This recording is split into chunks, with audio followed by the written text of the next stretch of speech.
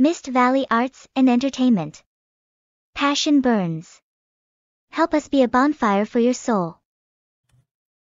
My name is Dred. This is Mist Valley Arts and Entertainment, and this is my B-movie review. So let's talk about a recent B-movie I watched. It was called Hangin' Out, or at least that was the English title. The actual name of the movie appears to be, well, I'm just going to put it down below on the screen because I can't pronounce that. This is a teen Bavarian rom-com movie from 1983. My copy of this treat was dubbed into English, so no subtitles had to be read. It was co-written and directed by Wolfgang Buld. Forgive me if I'm getting some of these names incorrectly pronounced. Wolfgang Buld also played a small role in the movie. Shot in West Germany, and if it differentiates between the halves of Germany, then you know it's a fairly old movie. The soundtrack is performed by Markus Morl, who is also the male lead in the film, and by Nena, the film's female lead. And if you think you might recognize the name Nena, stay tuned, we got more about her later. And the soundtrack plays an important part of this movie. It's almost like a character all of its own. Yes, that means that there is some singing in this movie, or at least the stars moving their lips along to some edgy, poppy, and actually quite well-written tunes during the film while facing the camera and other on-screen stars, bringing the songs to life as part of the story. It's actually kind of cool.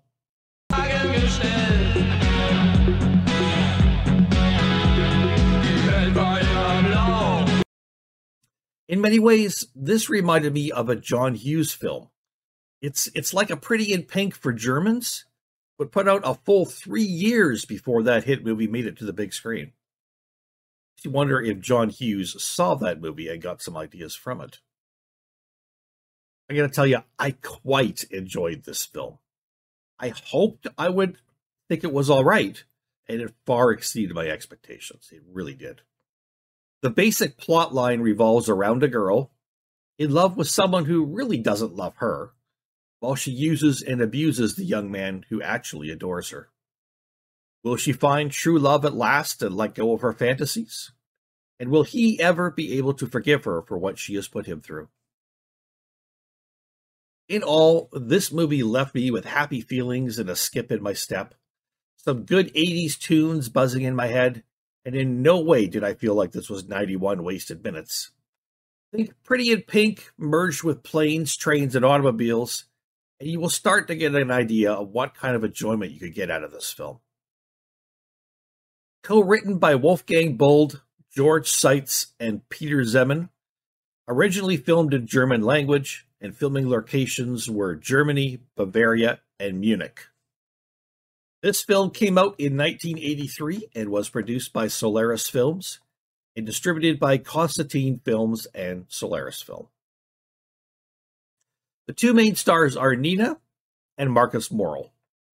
Markus is a composer and actor born in 1959 in Germany. But Nena is the real star of the show here. You may recognize her. Nena was born Gabrielle Suzanne Kerner in 1960 in Hager, Germany.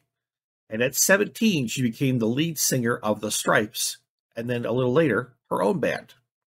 She is most well known as the writer and singer of the new wave song 99 Luftballons. So, no slouches in the singing departments here, yet this isn't exactly an all-out musical film either. Not even close.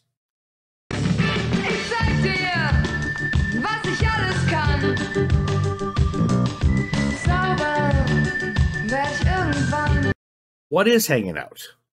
Hangin' Out is a wonderful and delightful feel-good story of a musical rom-com from Germany that everyone can enjoy. I'm going to give it a solid 9 out of 10. People, it's a B movie, but it's not a bad movie.